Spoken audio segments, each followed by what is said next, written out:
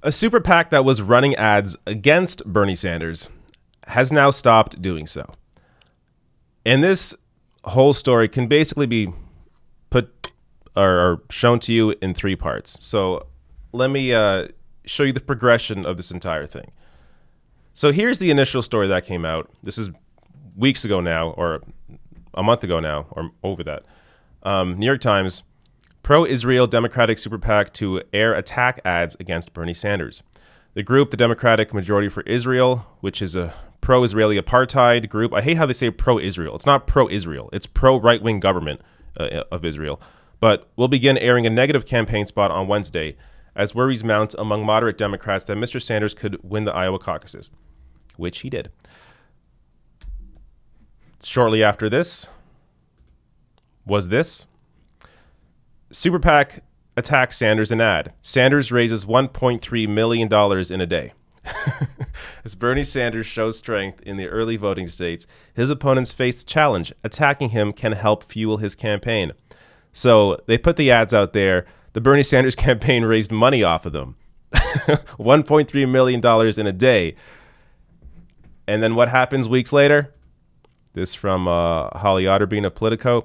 Democratic Majority for Israel, which ran attack ads against Bernie Sanders in Iowa and Nevada, said it's not going to air anymore. Quote, "We don't have plans to be further involved in the presidential race against Sanders or anyone else for that matter." The Bernie Sanders movement destroyed a super PAC, or at least destroyed the intention of what the super PAC was going to do to Bernie Sanders, because it just completely backfired on them. This is unprecedented. To have a super PAC like this give up because their ads didn't work and in fact raised more money for the candidate.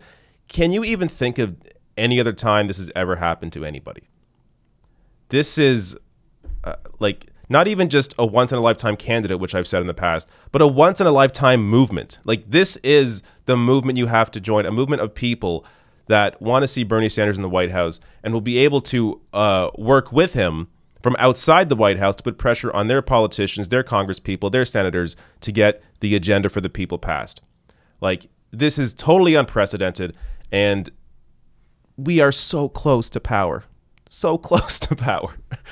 As you saw in my, if you watched my breakdown or one of my videos on the debate yesterday, where I discussed how all the other candidates are all of a sudden, they think it's perfectly okay to overturn the will of the people. So if you go to the convention and the person that has the most votes, so I'm saying this incorrectly.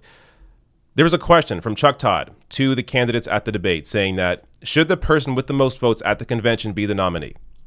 Bernie Sanders was the only one that said yes. Everybody else was for overturning the will of the people. Which also really, I mean, it also really shows you which candidate actually cares about people and which doesn't. You have one candidate in Bernie Sanders who actually trusts the will of the people, trusts the vote of the people to choose the nominee. And then you have the other 5 candidates on stage saying, no, party elites should choose the nominee. And that acknowledgement, them saying that out loud, is basically them acknowledging that they aren't going to be the ones that have the most votes at the nomination or at the convention. So this is why I'm saying we are so close to power. Bernie is so close to power, because you now have, whether it's the candidates on stage or cable news, now acknowledging that actually, yeah, we're not for democracy, because it appears when we actually have democracy, well, I'm going to lose. So because of that, I want the party elites to choose the nominee. But it's not going to work. It's not going to work. And if, as I said in those videos, if they actually steal the nomination, I don't think they will, but if they actually steal the nomination, I will tell people not to vote. My focus will be on activism. You have to send a message. You can't just let the party roll over you. Like, you can't, there is no way we will let that happen. And it's not just me. I saw Kyle Kalinske. He has the exact same take. Other progressive YouTubers, other people with larger audience than I have, are saying the same thing. That if they steal the nomination away from Sanders when he has the most votes, that we're going to tell people not to vote. And you have to be active. You have to be, I mean, you have to be at the convention protesting. Let's not get to that.